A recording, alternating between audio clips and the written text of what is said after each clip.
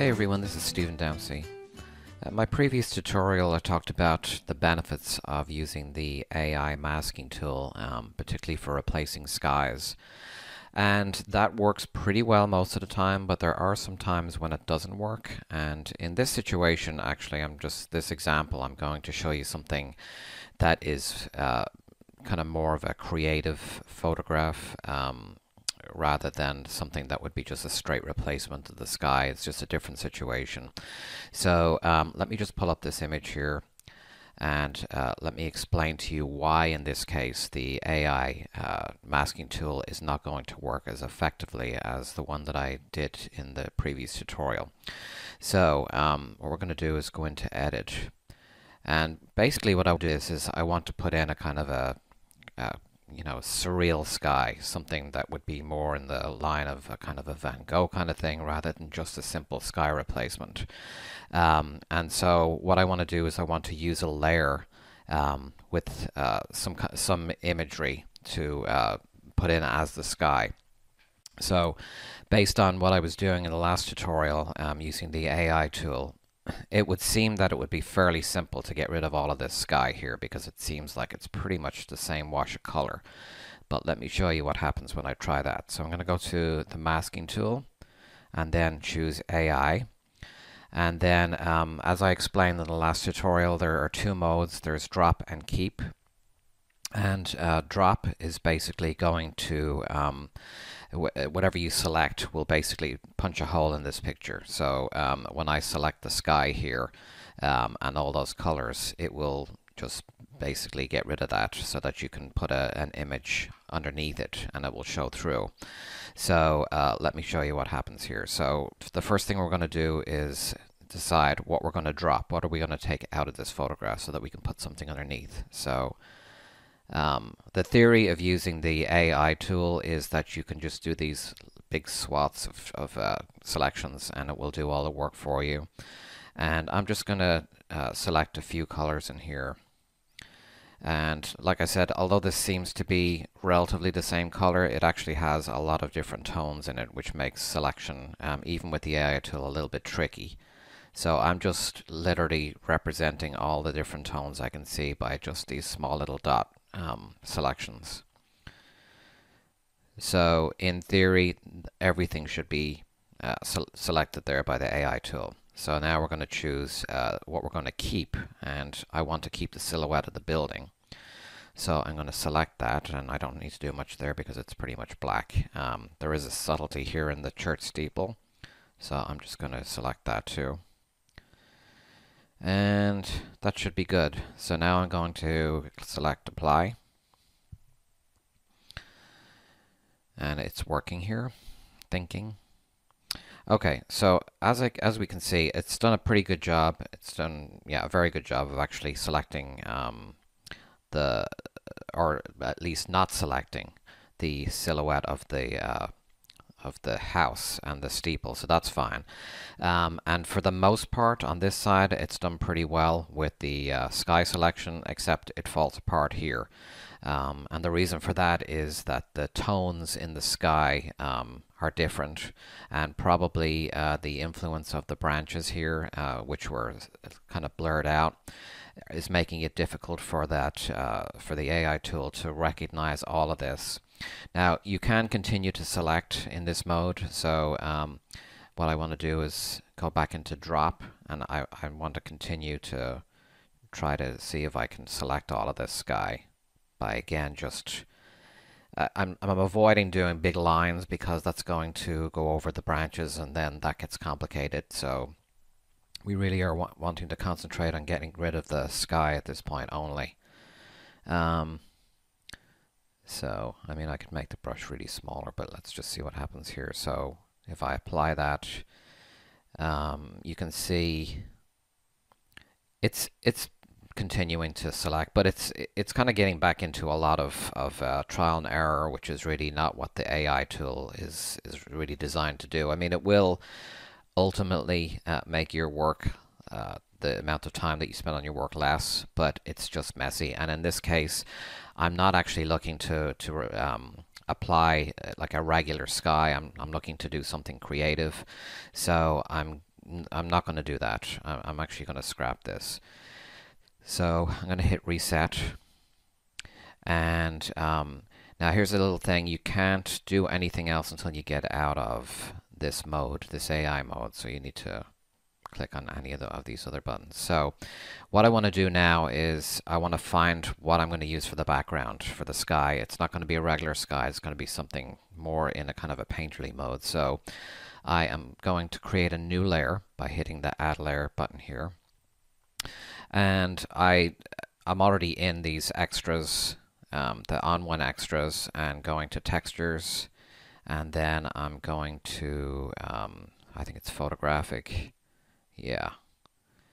And I want to choose this bokeh image here and add as a layer.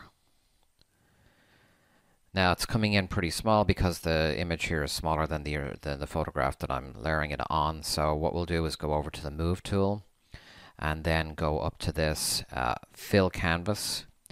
And when you click on that, it again theoretically brings this to the same size as the underlying layer, but it's just a little bit off here, so I'm just going to pull that out slightly, and that looks good, and then hit Apply.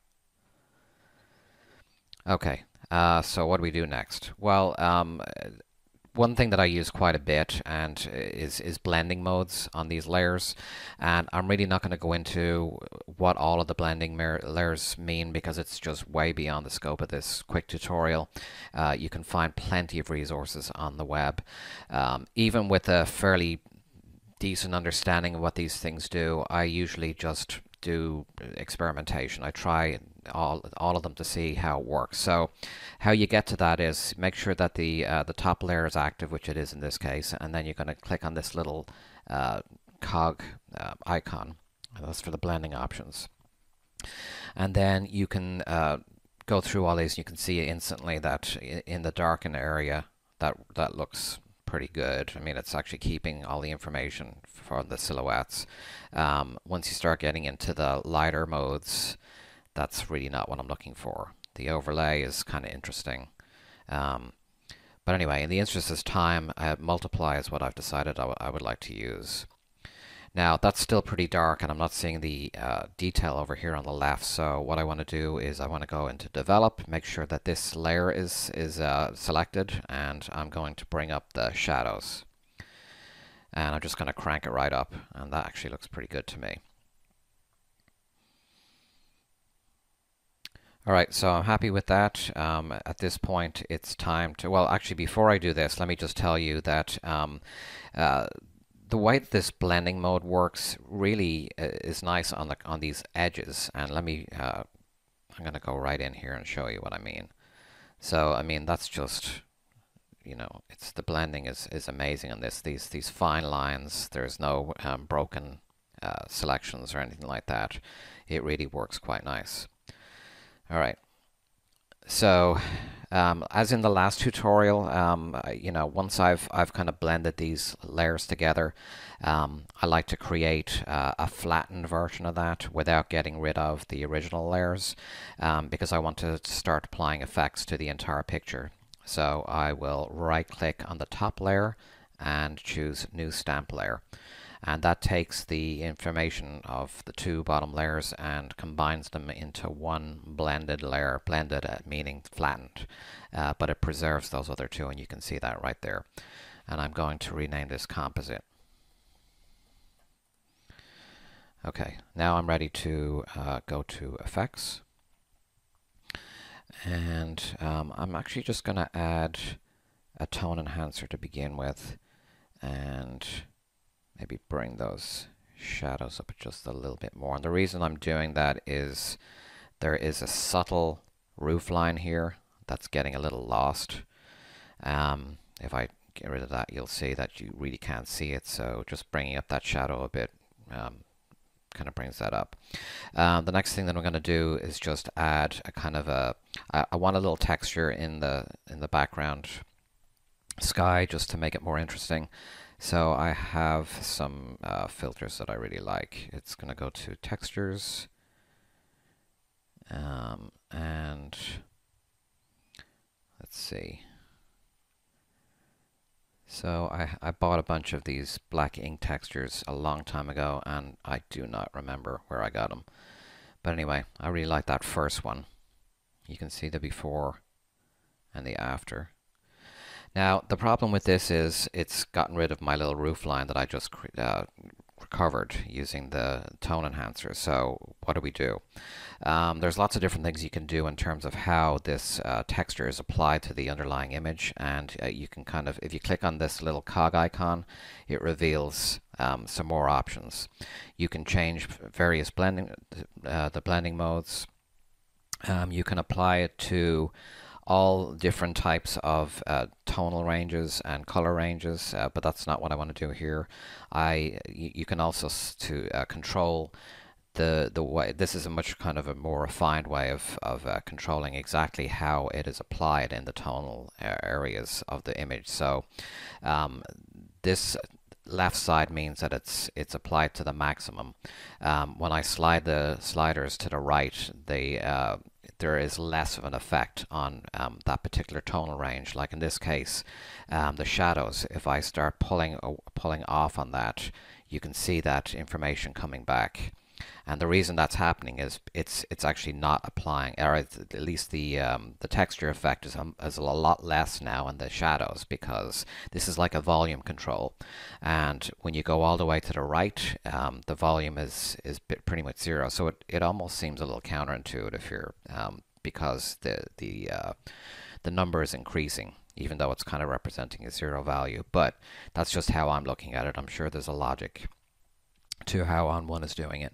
So I like it about there. I do still want to have a little of that texture there, so I'm just trying to find a place where it's good. So I'd say probably around there. And then, as usual, one of the last things I like to add is film grain. And I actually like how the, which one is it, XP? I like how that looks at its default, and if I click on that, you can see there is the grain pattern. And again, like I've said in the previous tutorial, make sure that when you add grain that you're looking at the picture at 100%, because when you're looking at this smaller preview, it doesn't necessarily take that grain down proportionally. Sometimes the grain actually looks a lot bigger in the small preview, so you can accurately see it when you blow it up to 100%. So that's pretty much it. I know this is a tutorial that probably didn't teach you much more than what I did in the last tutorial, but I did want to just show you that sometimes the AI masking tool doesn't work for everything. It is certainly not a one-stop tool, and there are other ways of dealing with the situation where you want to blend different layers, and the blending modes are a great way to just experiment, particularly if you're doing something like this, which you're really not trying to add a sky with accurate colors, because with these type of blending modes, a lot of them will blend things unevenly or in an unpredictable way. And so if you're just literally trying to do a sky replacement with a regular sky, you'll find that the blending may be a little funky. So again, it just really comes down to experimentation, and there is always the masking tools as your regular tool to use in situations like that.